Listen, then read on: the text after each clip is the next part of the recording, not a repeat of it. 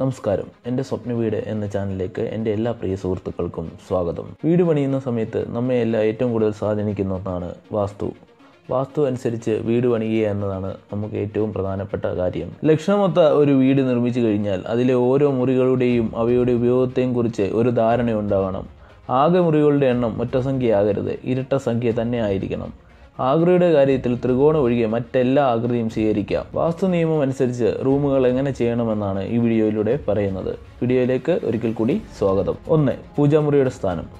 ഒരു വീടിൻ്റെ സകല ഐശ്വര്യങ്ങൾക്കും കാരണം അവിടുത്തെ ദൈവ സാന്നിധ്യമാണ്. മനുഷ്യർക്കുള്ള ഐശ്വര്യങ്ങളുടെയും ചൈതന്യത്തിൻ്റെയും ഒരു ഉപകരണമായിട്ടാണ് നമ്മൾ ദേവാലയത്തെ കരുതുന്നത്. എല്ലാ ദിവസവും പോയി നമുക്ക് ദേവാലയങ്ങളിൽ പ്രാർത്ഥിക്കാനോ അവിടുത്തെ ദിനകരക്രമ പൂജകളിൽ പങ്കെടുക്കാനോ നമുക്ക് സാധിക്കാറില്ല.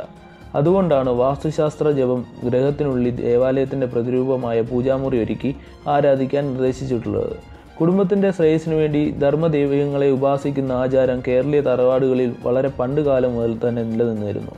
കുടുംബക്ഷേത്രങ്ങൾ ഇന്ന് ക്രമേണ ചുരുങ്ങി ഗ്രഹത്തിനുള്ളിൽ പൂജാറൂം ആയി രൂപം പ്രാപിച്ചിരിക്കുന്നു. വീടിൻ്റെ വടക്ക് കിഴക്ക് ഭാഗമായ ഈശാന കോണാണ് പൂജാറൂമിന് ഏറ്റവും ഉത്തമമായ സ്ഥാനം.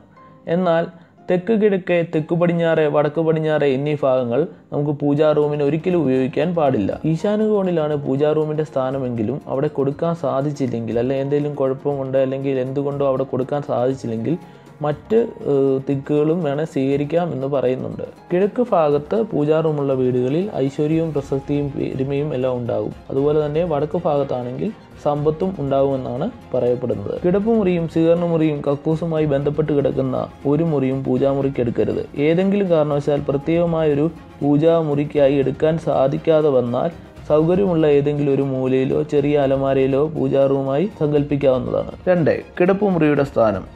കിടപ്പുമുറി അഥവാ ഉറക്കറ വളരെ സൂക്ഷ്മമായി തിരഞ്ഞെടുക്കേണ്ടതും നിർമ്മിക്കേണ്ടതുമായ മുറിയാണിത്. എന്തെന്നാൽ വീട്ടിൽ താമസിക്കുന്നവരുടെ സ്വസ്ഥത നിയന്ത്രിക്കുന്നത് ഈ മുറിയുടെ അന്തരീക്ഷമാണ്. വാസ്തു നിയമങ്ങൾ വീടിൻ്റെ പടിഞ്ഞാറ് ഭാഗമാണ് കിടപ്പുമുറിക്കായി ശുപാർശ ചെയ്തിരിക്കുന്നത്. കിഴക്കോട്ട് ദർശനമായ വീടിന് തെക്ക് ഭാഗത്ത് കിടപ്പുമുറിയാകാം. ഈ 2 സ്ഥാനങ്ങളും ഒഴികെയുള്ള ഭാഗങ്ങളിൽ കിടപ്പുമുറി വരരുത്. എങ്കിലും വിവാഹം കഴിക്കാത്തവർക്ക് കിഴക്ക് ഭാഗം കിടപ്പുമുറിയാക്കാം. പ്രധാന കിടപ്പുമുറിയുടെ വാതിൽ കിഴക്കോ വടക്കോ ദിക്കിൽ വരണം. കിടക്കുമ്പോൾ തല വടക്ക് ദിശയിൽ വെച്ച് ഉറങ്ങുവാൻ പാടില്ല. കിഴക്ക്, തെക്ക് എന്നിവ അത്യുത്തമങ്ങളും പടിഞ്ഞാറ് ഭാഗം മധ്യമവുമാണ്. 3. സ്വീകരണ മുറിയുടെ സ്ഥാനം. അതിഥി സൽക്കാരത്തിനും ടെലിവിഷൻ, ടേപ്പ് റെക്കോർഡർ തുടങ്ങിയ വിനോദ ഉപകരണങ്ങൾ വയ്ക്കുന്നതിനും മറ്റും ഉപയോഗിക്കുന്ന മുറിയാണ് സ്വീകരണ മുറി. വീട്ടിലെ ഇതിൻ്റെ ദിക്ക് സ്ഥാനം ശാസ്ത്രം അനുസരിച്ച് തന്നെ ആയിരിക്കണം. വീട്ടിൽ താമസിക്കുന്നവരെ പറ്റിയുള്ള മതിപ്പ് അതിഥികളിൽ ഉണ്ടാക്കുന്നത് ഈ മുറിയുടെ സവിശേഷത അനുസരിച്ചായിരിക്കണം. വടക്ക് പടിഞ്ഞാറ്, വടക്ക് കിഴക്ക് എന്നീ ഭാഗങ്ങളിലാണ് സ്വീകരണ മുറിയുടെ സ്ഥാനം. 4. കുളിമുറിയുടെ സ്ഥാനം. മുൻകാലങ്ങളിൽ വീടിന് പുറത്ത് ചുറ്റുമതിലിനുള്ളിൽ കിണറിനോട് ചേർന്നുള്ള ഭാഗത്താണ് കുളിമുറികൾ സ്ഥാപിച്ചിരുന്നത്. കിണറിൻ്റെ സ്ഥാനം സൂക്ഷ്മപ്പെടുത്തിയിരുന്നതിനാൽ അതിനനുസൃതമായി കുളിമുറി ഉണ്ടാക്കുമായിരുന്നു.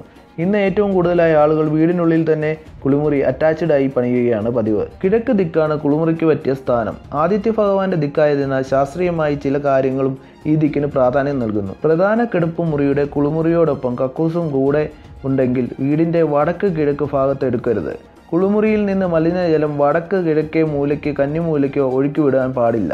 പ്രധാന കെട്ടിടത്തിൻ്റെ വെളിയിലാണ് കുളിമുറി ഉണ്ടാക്കുന്നതെങ്കിൽ പടിഞ്ഞാറ്, തെക്ക് എന്നീ ദിക്കുകൾ കൊള്ളാം. അങ്ങനെ ചെയ്യുന്ന കുളിമുറിയുടെ ഭിത്തികൾ പ്രധാന കെട്ടിടത്തിൻ്റെ ചുമരിലോ ചുറ്റുമതിലിലോ സ്പർശിക്കാനും പാടില്ല. വാതിൽ തെക്ക്, പടിഞ്ഞാറ് എന്നീ ദിക്കുകളിലാകരുത്. മറ്റ് 2 ദിക്കുകളും എടുക്കാം. 5. കുട്ടികൾക്കുള്ള പഠനമുറിയുടെ സ്ഥാനം. വിദ്യാദേവതയായ സരസ്വതി കടാക്ഷം പൂർണ്ണമായും ലഭിക്കുന്ന തരത്തിലായിരിക്കണം കുട്ടികളുടെ പഠനമുറി തിരഞ്ഞെടുക്കേണ്ടത്. ഗ്രഹമധ്യത്തിൽ നിന്ന് വശത്തേക്ക് കയറുന്ന തരത്തിലുള്ള മുറിയായിരിക്കും ഉചിതം. വീടിൻ്റെ കിഴക്ക്, വടക്ക്, വടക്ക് പടിഞ്ഞാറ് എന്നീ ദിക്കുകളിലാണ് പഠനമുറി വരേണ്ടത്. പ്രകാശം കൂടുതൽ കിട്ടുന്നത് ഇവയിൽ ഏതു ഭാഗമാണോ ആ ദിക്ക് തിരഞ്ഞെടുക്കണം. മുറിയുടെ വാതിൽ വടക്കോട്ടോ കിഴക്കോട്ടോ ആകാം. പഠനമേശ സൗകര്യം പോലെ കിഴക്കോട്ടോ വടക്കോട്ടോ ഇടാം. എങ്കിലും വായിക്കുമ്പോൾ കിഴക്ക് നോക്കിയിരുന്ന് വായിക്കുന്നതാണ് നന്ന്. 6. സ്റ്റോർ റൂമിൻ്റെ സ്ഥാനം. അറപ്പുരയും നിലവറയും ഒക്കെ ഓർമ്മകളായി മാറിയെങ്കിലും അതിൻ്റെ സ്ഥാനം ഇന്ന് സ്റ്റോർ റൂം എന്ന പേരിൽ നമ്മൾ ചെയ്തു വരുന്നു. അറപ്പുരയുടെ വാസ്തുശാസ്ത്രം തന്നെയാണ് സ്റ്റോർ റൂമിന് ഉപയോഗിക്കേണ്ടത്. അരിയും പല വ്യഞ്ജനങ്ങളും മറ്റ് അടുക്കള ആവശ്യമായ സാധനങ്ങളും സൂക്ഷിക്കുന്ന ഈ മുറി വടക്ക് പടിഞ്ഞാറ് ഭാഗത്തെടുക്കണം. അറപ്പുരയായിരുന്നപ്പോൾ 4 കെട്ടിൻ്റെ പടിഞ്ഞാറ് മധ്യഭാഗത്തായിരുന്നു എടുത്തിരുന്നത്. വടക്ക് പടിഞ്ഞാറേ ചുമരുകളിൽ ജനലും വാതിൽ കിഴക്ക് ഭാഗത്തുമായിരിക്കണം. അടുക്കളയിൽ നിന്ന് സ്റ്റോർ റൂമിലേക്ക് വാതിൽ ഉണ്ടാക്കാൻ പറ്റിയാൽ നന്നായിരിക്കും. 7. കക്കൂസ് മുറിയുടെ സ്ഥാനം. പഴയ കാലത്തിൽ നിന്ന് വ്യത്യസ്തമായി കക്കൂസ് ഇപ്പോൾ വീടിനുള്ളിൽ തന്നെയാണ് ചെയ്യുന്നത്.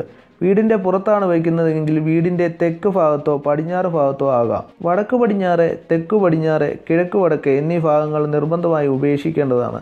അകത്തായാലും പുറത്തായാലും വീടിൻ്റെ മീനൻ രാശിയിൽ, അതായത് വടക്കേ കിഴക്കേ കോണിൽ കക്കൂസ് പണിതാൽ ഗ്രഹവാസികൾക്ക് മാരക രോഗം ഉണ്ടാകുമെന്നാണ് ഫലം. ക്ലോസറ്റുകൾ തെക്ക് വടക്കായി ഉറപ്പിക്കണം. തെക്ക് വശത്തേക്ക് നോക്കിയിരുന്ന കക്കൂസ് ഉപയോഗിക്കുന്ന രീതി ഏറെ ദോഷമാണ്.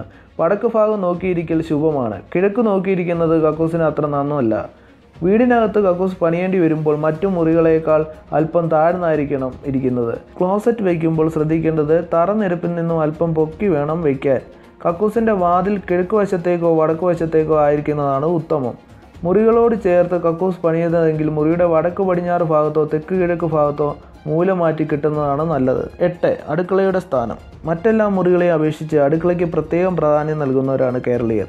കാടി കുടിച്ചാലും മൂടിക്കുടിക്കണമെന്ന് പറയുന്ന പഴമക്കാരുടെ വാക്യം തന്നെയാണ് അടുക്കളയുടെ രഹസ്യ സ്വഭാവം വ്യക്തമാക്കുന്നത്. അതായത് മറ്റെല്ലാ മുറികളിൽ നിന്നും വ്യത്യസ്തമായും പ്രത്യേകമായും ഉള്ളതായിരിക്കണം അടുക്കള. അടുക്കളയുടെ കണക്ക് പിഴച്ചാൽ ആ വീട്ടിൽ ദാരിദ്ര്യവും അനുദിനം വർദ്ധിച്ചു വരുന്ന സാമ്പത്തിക ബുദ്ധിമുട്ടും ആണ് ഫലം.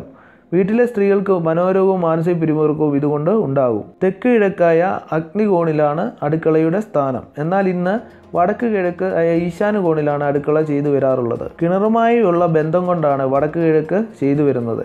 എങ്കിലും പ്രാധാന്യം അഗ്നികോണിന് തന്നെയാണ്. അടുക്കളയുടെ കിഴക്ക് ഭാഗത്ത് ജനലുകൂട് ഉണ്ടായിരിക്കണം. അങ്ങനെയായാൽ കാറ്റിൻ്റെ പ്രവാഹം ഉണ്ടാകുന്നത് മൂലം പുകയും ഗന്ധവും പുറത്തേക്ക് പോകാൻ സഹായമാകുന്നു. അടുക്കള വാതിലിന് പുറത്ത് മറ്റൊരു മുറിയും വരരുത്.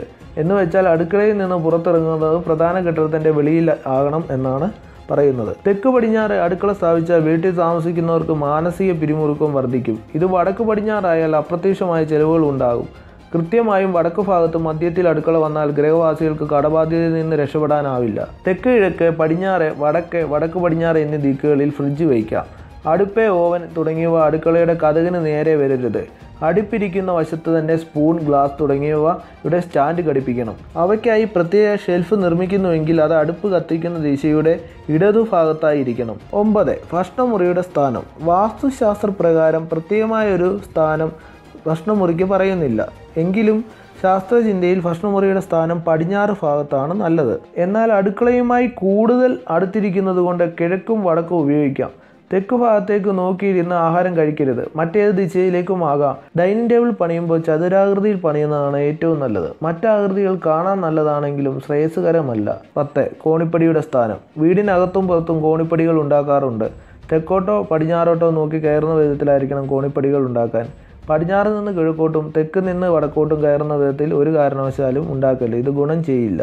വീടിന് പുറത്തുള്ള കോണിപ്പടി നിർമ്മാണത്തിന് വാസ്തുശാസ്ത്രം വീടിൻ്റെ ദർശനത്തിന് പ്രാധാന്യം കൽപ്പിക്കുന്നു.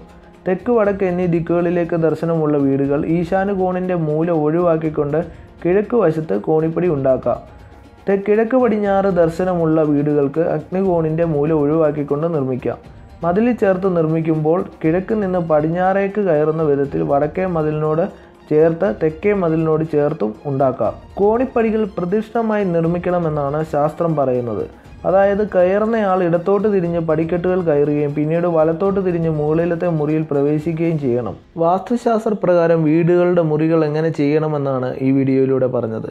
ഈ വീഡിയോ നിങ്ങൾക്ക് ഇഷ്ടപ്പെട്ടെങ്കിൽ ലൈക്ക് ചെയ്യൂ, ഷെയർ ചെയ്യൂ, സബ്സ്ക്രൈബ് ചെയ്യൂ. കൂടാതെ ആ ബെൽ ബട്ടണും കൂടെ അമർത്തൂ. അടുത്ത വീഡിയോയിൽ കാണുന്നവരെ നന്ദി, നമസ്കാരം.